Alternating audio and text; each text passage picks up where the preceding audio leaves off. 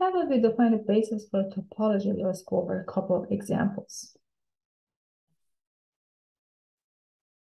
In this example, first let's define the basis and then we talk about the topology generated by that basis.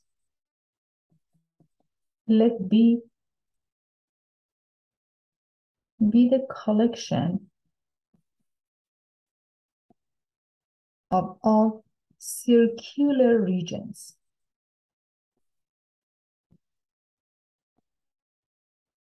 We are just interested in the interiors of the circles.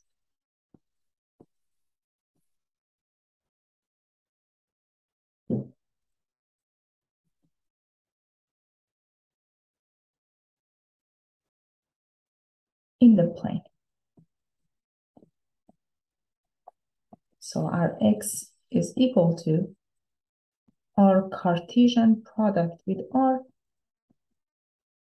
or our plane. Does this condition satisfies the two conditions for being a basis? Okay, let's check.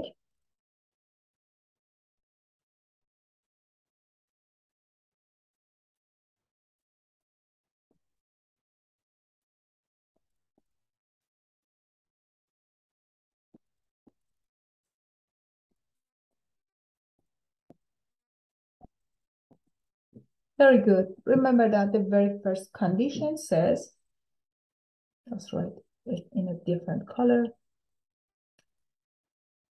The very first condition says for each X in the space given to us, there is at least one basis element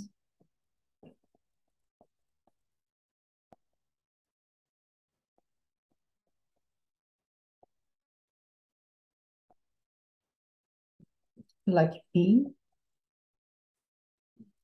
containing X. Okay. So take any point in the plane.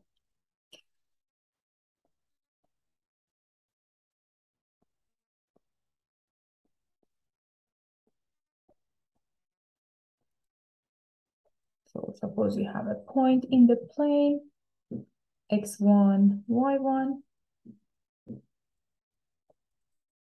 We can find one circular region, at least one circular region containing that point. That can be the center, in the center of that circular region. That makes sense.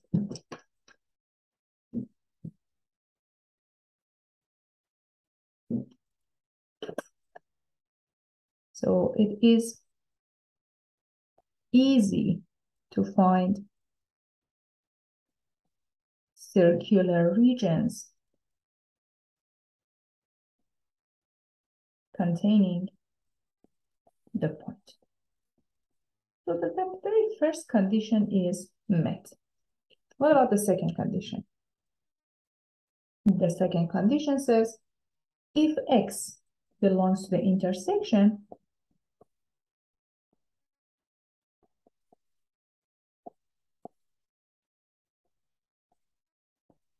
of two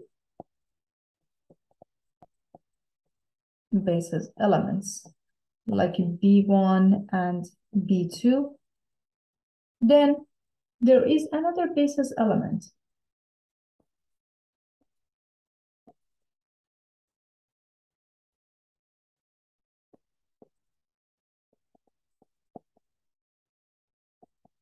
like B sub 3 containing X, such that B sub 3 is included in the intersection of B1 and B2. So this is also easy to see. Again, if you have a point in the intersection of two circular regions, the first circular region and then the second circular region, then definitely we can find another circular region, including that point, and it's included in the intersection of these two circular regions.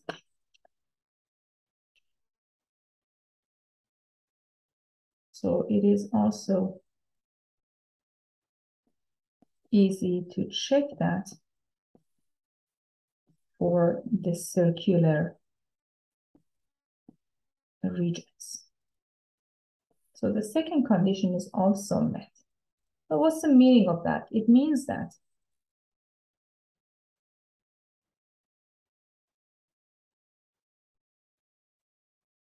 beta as the collection of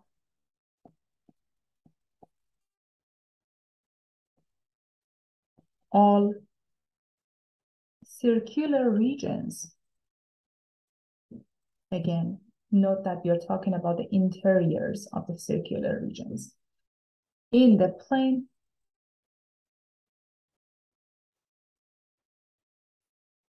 form a basis. So since you have a basis, you can generate a topology. Therefore,